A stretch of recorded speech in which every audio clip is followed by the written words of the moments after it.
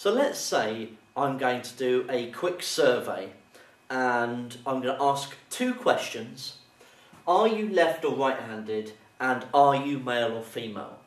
Okay, and I am going to record the results, and the results might look something like this. They might be male left-handed, male right-handed, girl left-handed, girl right-handed, girl right-handed, male left-handed, etc. Okay, and I might record these results, and then what I might want to do is I want to collate these results into a table. Now I'm not going to do a tally chart. What I'm instead going to do is or a frequency graph rather, frequency table.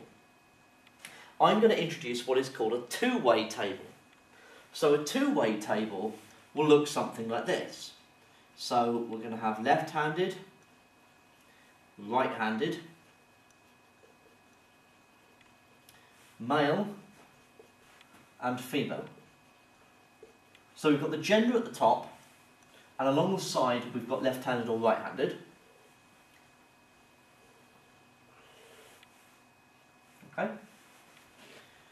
And then I go through, I could do this as a tally, okay, as I go through, but let's say I've got quite a few results, and what I end up with is 30,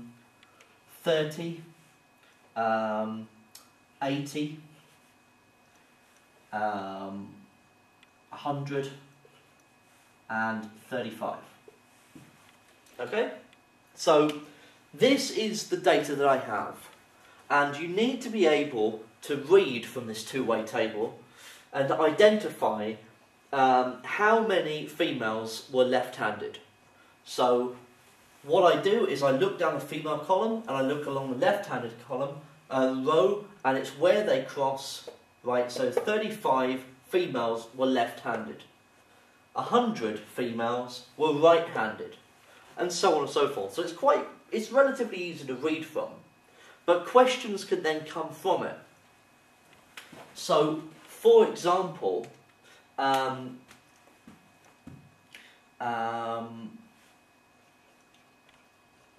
what percentage of males were right-handed? Okay, so what percentage of males were right-handed? Now, it's very, very useful when you have a 2-way table to add up the rows and the columns. So, for example, 30 and 80 is 110. 35 and 100 is 135. 30 and 35 is 65. 80 and 100 is 180. So the overall total, okay, can be found by adding up 65 and 180, or 110 and 135. So 245 people were asked, were part of this survey. So what percentage of males were right-handed? Well, there were 80 right-handed males out of 110. So 80 of the 110 males were right-handed. And so what we need to do is convert this fraction into a percentage. So remember, you do top divided by the bottom, so 80 divided by 110, and then multiply your answer by 100. And so what we get to the nearest percentage is 73%. Okay?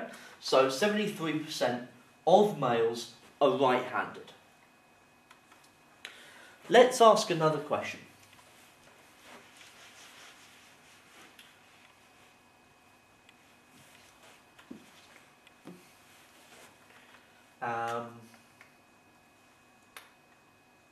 Okay, let's ask what percentage of people asked were left-handed? Okay? What percentage of people asked were left-handed? So, the number of people that were asked in total was 245, and of those 245, 65 were left-handed. So this is my fraction, 65 out of the 245 people. And you want to convert that into a percentage. So you do it in exactly the same way, top divided by bottom, 65 divided by 245, and then multiply your answer by 100. And what we get is approximately 27%. So 27% of the people that I surveyed were left-handed. Okay? And you can be asked multiple questions on the same two-way table. So make sure you're able to identify which bits you need. I've got to say, totalling up the rows and the columns is very, very useful, and it may well be that you answer one of the further down questions as part of that.